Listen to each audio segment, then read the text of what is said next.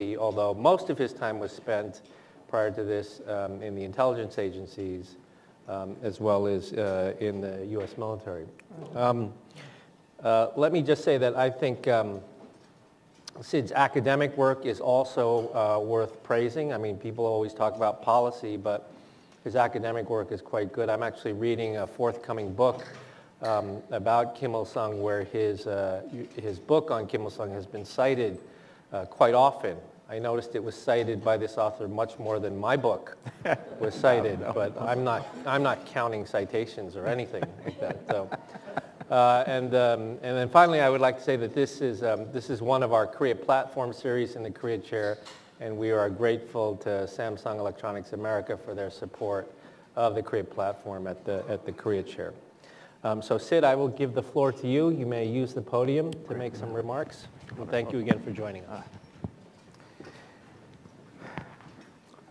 Well, thank you, Victor, for that kind introduction.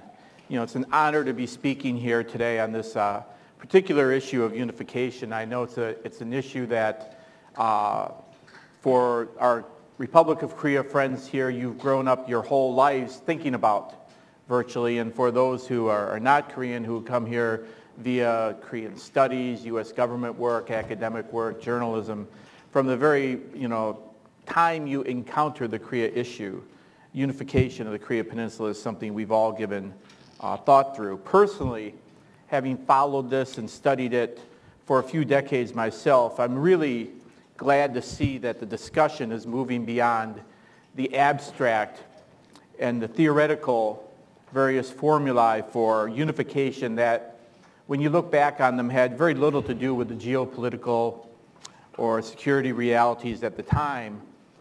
Instead, we're in the realm of the concrete, the real, moving to concrete conceptualization and planning for a reality we all know is coming.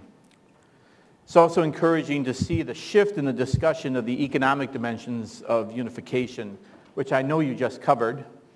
The idea that unification need not be feared simply because of some unverifiable and alarmist forecast of potential cost is certainly not a new one.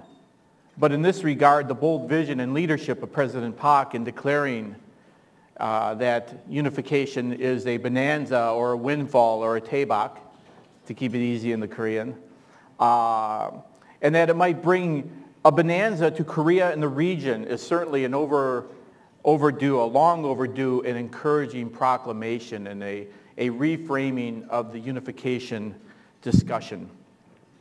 Finally, one other encouraging development related to this issue is that there are a few people out there today that question the commitment of the United States to a unified Korean peninsula. There may have been a time when many Koreans thought that the U.S. may have saw some advantage in a divided Korea peninsula, but that's certainly not the case any longer. Our Korean friends realize that unification is indeed a central tenet of our overall Korea policy, and that's what I'd like to speak to today.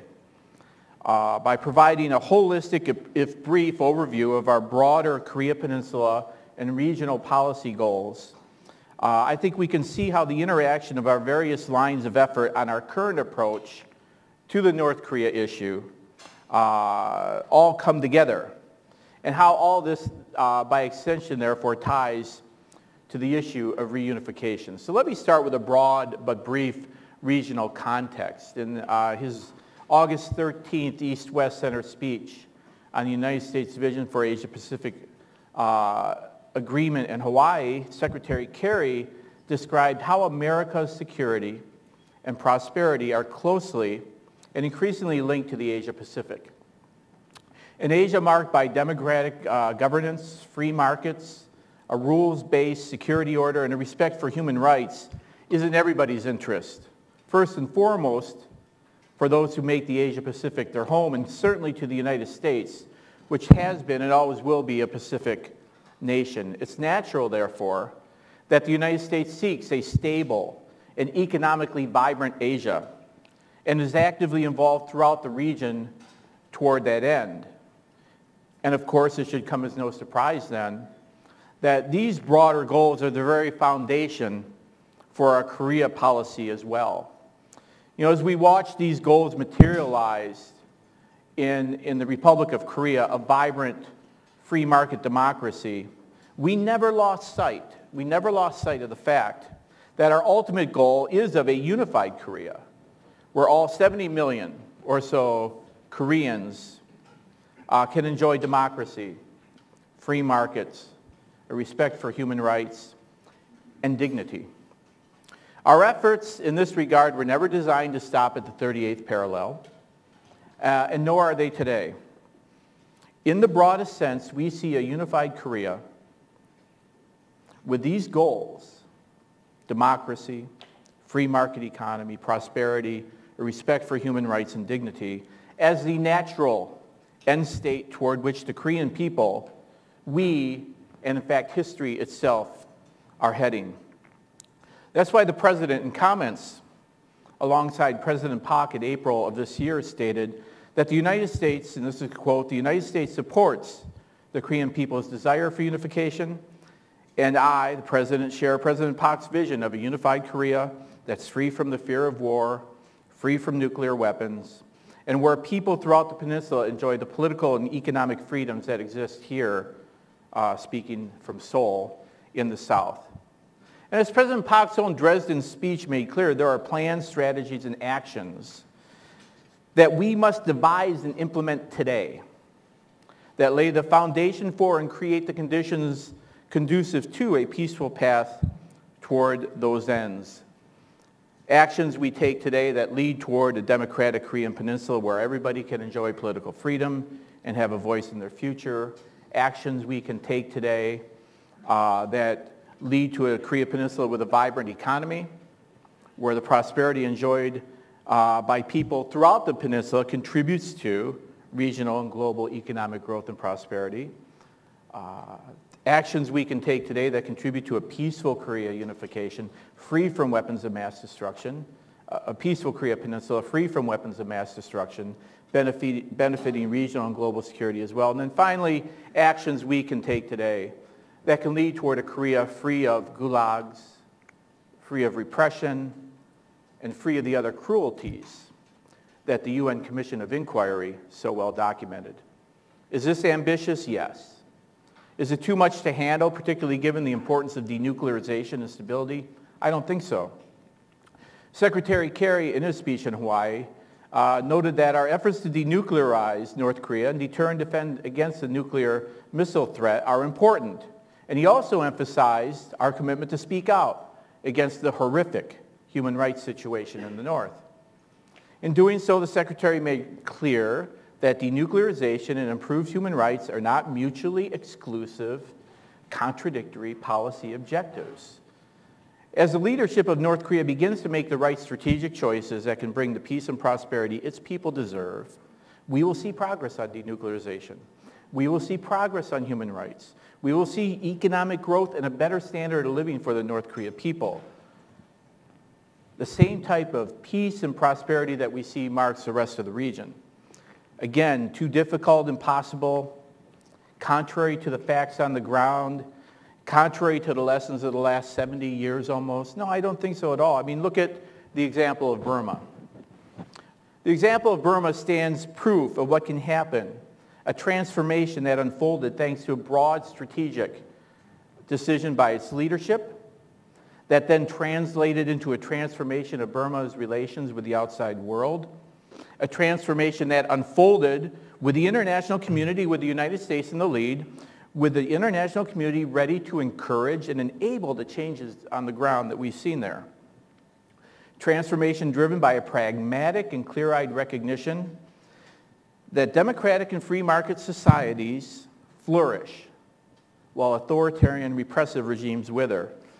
A transformation that does remain a work in progress, a work in process, but that shows the potential for a nation when its leadership makes the right decisions to move down a fundamentally different path that may have seemed beforehand unimaginable, impossible, too hard, too difficult. And as the United States has demonstrated by the speed and agility with which it responded diplomatically to these developments in Burma, the same option is available to the leadership of the DPRK. But until that day comes, How do we today move to that future we've identified as our goal? How do we translate this aspirational into practical policy objectives and goals? This is a good segue into a brief discussion of our current North Korea policy. North Korea, the United States remains committed to a peaceful denuclearization of the Korean Peninsula through authentic and credible negotiations. Let me emphasize again, we want to resolve denuclearization via negotiations. We're not ideologically opposed to dialogue with North Korea, nor have we placed insurmountable obstacles to negotiations in our insisting that North Korea simply demonstrate a willingness to live up to its international obligations and abide by international norms of behavior. The bar has not been set too high by insisting that denuclearization talks be about denuclearization and that they would progress along the lines of the September 19, 2005 joint statement of the six-party talks. Now, of course, talks are not an end unto themselves. They are a means to an end. Talks must lead to a stated purpose, in this case denuclearization, in order to be authentic. Talks must demonstrate a possibility for concrete actions, for concrete progress to be credible. And even as we pursue a path to authentic and credible talks, leading to complete, verifiable, and irreversible denuclearization of the Korean Peninsula, our broader policy goes beyond talks, goes beyond just dialogue, and integrates three major lines of effort: diplomacy, pressure, and deterrence, which I would like to speak to today. Because together, these three lines of effort, diplomacy, pressure, and deterrence, seek to roll back the North Korean nuclear program while countering, deterring, and defending against the threat. Let me start with the latter, deterrence. I see some representatives of the Republic of Korea military here, active, duty, and retired, who have spent their careers working in the defense of the Republic of Korea. It's good to see you here, General Chung, General Shin. And they will tell you our alliance remains strong. Our U.S. and ROK forces go together on a daily basis, and our counter-provocation planning ensures that Pyongyang clearly knows that as it contemplates its next set of provocations or its next actions, it faces a rock-solid U.S. ROK alliance. In response to the North's pursuit of nuclear and missile capabilities, our counter-missile planning, our tailored extended deterrence, stand as concrete examples of our shared commitment to deny North Korean ability to threaten and intimidate the Republic of Korea through its pursuit of these capabilities. And in the face of outlandish rhetorical threats and posturing, our firm yet calm responses coupled with our seamless and transparent U.S.-ROK cooperation remain the foundation of our success in denying North Korea the benefits of its provocative behavior and attempts at coercive diplomacy. Deterrence is working. Security is ensured. On pressure, it's important to know our sanctions are not designed to hurt the North Korean people. They are designed instead for a number of purposes that contribute to peace and stability on the peninsula. Our sanctions are a key element of our efforts to constrain the growth of the North's WMD program, to curtail its proliferation activities worldwide, and by impeding the exports and repatriation of profits from illicit sales abroad, we're able to deny North Korea the resources it needs to sustain and advance its nuclear and missile programs. By inflicting an economic and diplomatic cost for behavior that clearly runs counter to international norms and DPRK's own international obligations, we also sharpen the DPRK's choices and lead the leadership in Pyongyang to make better choices that will benefit its country and its people. We also make clear that Pyongyang's aspirations for improving its economy and improving the livelihood of its people are fundamentally inconsistent with its pursuit of nuclear weapons. Thereby, moving forward, we will continue to seek robust implementation of UN Security Council resolutions and U.S. sanctions on North Korea. If the DPRK makes the right choice, returns to the negotiating table, and embarks on a credible path of irreversible denuclearization, and begins to come into compliance with its international obligations and commitments, the appropriateness of these sanctions would, of course, be reviewed. But with our ultimate goal being denuclearization of the Korean Peninsula through peaceful means, we continue to believe that a dual-track approach, dialogue as possible, pressure as necessary, is the best path to authentic and credible negotiations. Which brings us to the role of diplomacy. And the question that I'm sure many of you have, how do we get DPRK, how do we get North Korea back on the denuclearization path? First, let me say that we believe the six-party talks framework has provided and continues to provide a useful platform for diplomacy. It has, over the past several years, helped us bring a consensus to the need for North Korea to return to a credible path of denuclearization, and will continue to use this framework moving forward. We've built a strong international consensus on the need for North Korea to denuclearize. We strengthened cooperation with the other four parties within that framework, and most importantly, we've maintained five-party commitment and consensus on the September 19, 2005 joint statement as the bedrock framework for a path toward denuclearization that in return would bring a range of diplomatic, economic, and security benefits to the DPRK. With the September 19 statement, there is remarkable clarity to the expectations of the DPRK in terms of denuclearization and the potential benefits to Pyongyang should it choose this path. And of course, the United States for the past 5 years has demonstrated a willingness to engage North Korea. We did so with Ambassador Bosworth's trip to Pyongyang in December 2009, after the events earlier that year of a Taepodong launch and a nuclear test. With a process that began in 2011, after the Cheonanham and the Yeonpyeong shelling. With a process that led to the February 29, 2012 understanding, which was shortly thereafter walked away from by the North. And of course, with our contacts through the New York Channel. Our policy is not one of not talking for the sake of not talking, if you can handle the triple negative. We have been and will continue to be willing to engage Pyongyang. Engage Pyongyang to probe its intentions, to push and urge it to make the right decision by presenting to the leadership an alternative path, and to prove our sincere commitment to improve U.S.-DPRK relations once North Korea begins to move down the path of denuclearization. But clearly the ball is in Pyongyang's court. So of course one can see how this three-pillared approach, deterrence, pressure, diplomacy, also contributes to creating the types of conditions favorable to the future we all envision and we're all talking about here today, a unified Korea Peninsula that's free of war, free of nuclear weapons, and just plain free. We engage in diplomacy to seek a breakthrough on denuclearization and to ensure that the international community speaks with one voice and that Pyongyang hears one voice, telling Pyongyang that the peace, security, and prosperity it seeks remain possible, but only once the leadership makes the decision to move down the path of denuclearization.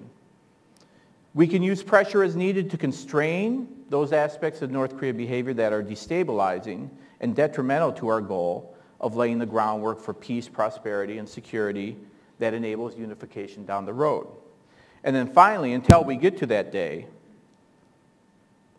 we will seek to ensure a safe Korean peninsula through deterrence, looking for the day when the threat posed on the peninsula no longer exists. We will speak out on the human rights issue as we look toward the day when Koreans throughout the peninsula enjoy the same political and economic freedoms now enjoyed in the Republic of Korea, to the day when human rights are guaranteed, to the day when political prison camps are emptied.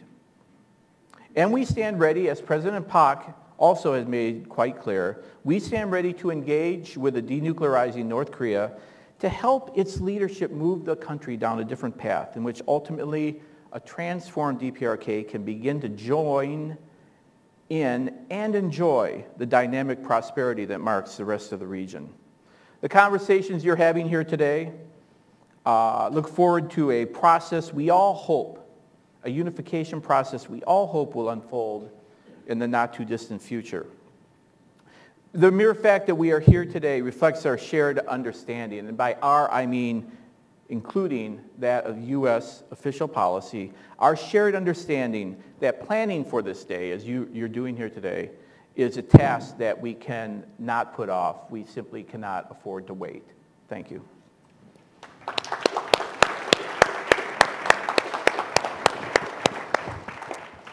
Well, thank you, Sid, for a very helpful statement of what our policy is and what U.S. aspirations are for the peninsula. Dr. Seidel has time for a couple of questions before he has to go back to work in his new office. Please, we'll open the floor to a couple of questions, and then please identify yourself and be brief and ask a question. Yes, sir. Hello, my name is Mitch Michniowski, and I'm a student at the Elliott School. We talk that the leadership in Pyongyang is irrational and that it does things that are counter to its interests. But what I think we could all agree on is that Pyongyang works to protect itself. In the 1990s, the country of Ukraine gave up its nuclear weapons for a security agreement with Russia and the United States to protect it in the event of an attack. Since then, one of them has attacked Ukraine and the other one has failed to protect it. Given that, do you think that North Korea, in protecting its own interest, has any intention or can see any credibility in an agreement from the U.S. or, by that extent, the six-party talks? Thank you very much.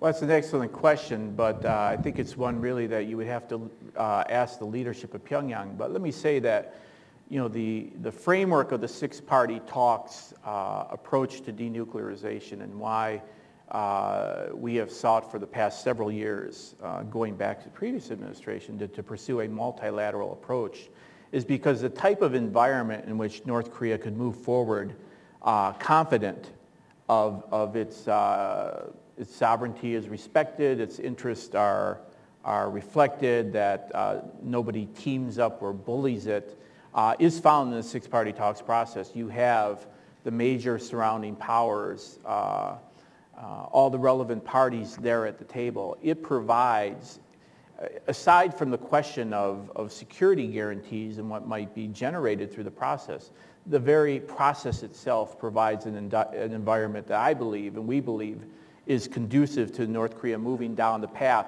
of denuclearization without having fears for its security along the lines of the example you provided. Dr. Green, bring a mic up to the front.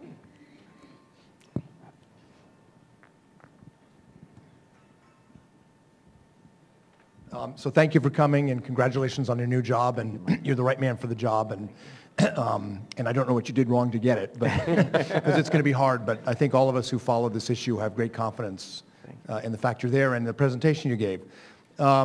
It was a good speech, and I agree with all of it. The only thing I would say is Victor Cha or Michael Green could have given that speech in 2006 in the Bush administration, and since then things have happened.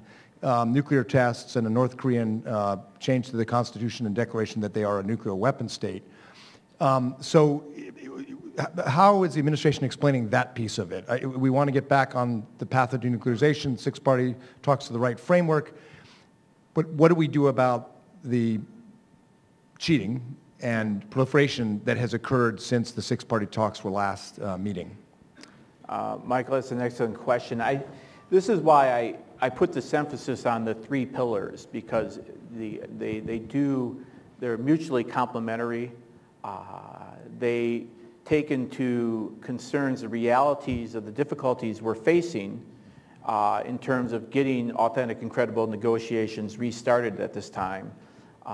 Take advantage of the international consensus in terms of an unacceptability of a nuclear North Korea and the threat posed by proliferation, to build the type of international cooperation necessary to strengthen a counter-proliferation regime, to limit.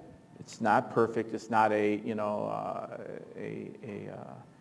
a loophole-free system out there, but to limit North Korea's ability to benefit from its illicit activities abroad, its proliferation activities, reduce its benefits. And also in terms of taking the actions necessary in terms of our military posture, our military training, our missile defense capabilities, so that we counter the threat to whatever degree it's developed. So it's prophylactic in terms of trying to counter the threat that's emerged. And so we will continue to try to seek a negotiated settlement to this issue. We will continue to apply the pressure necessary so that the leadership in Pyongyang realizes that its true security and prosperity will only come when it walks away from, not when it holds on to these capabilities. And in the meantime, take the actions necessary for the defense of the United States, the defense of the Republic of Korea, the defense of Japan, and defense of others, many who are threatened by these capabilities as they develop. Right. I'm gonna have to close the floor. I'm sorry, but let me just ask you one question before I do, as the prerogative of the chair. And so, as you know, Sid, the news story today about North Korea, about these 3 Americans that are detained there. Can you tell us what the U.S. administration is doing to get these folks out, and whether the prospects of that are very likely at this moment? Well, it goes without saying, but it's worth repeating that, the top priority of the United States government is the safety of our citizens abroad. And we have 3 cases there that have been ongoing for some time. We have worked to secure the release of all 3 through New York Channel, through the Swedes, and I think you would appreciate, and I think everybody here would appreciate that the sensitive details of our negotiations and our efforts aren't really going to be played out through this room, but these 3 cases have posed a significant obstacle to an improvement of U.S.-DPRK relations, and we hope that North Korea would act in a humane and right way in helping us resolve these in the near future. Right. Well, I think on behalf of everyone here, we want to thank you for joining us today, allowing us to be part of your coming out party. Mm-hmm. And we know you have to get back to work, so thanks very much. Really appreciate it. Thank you. Thank you so much.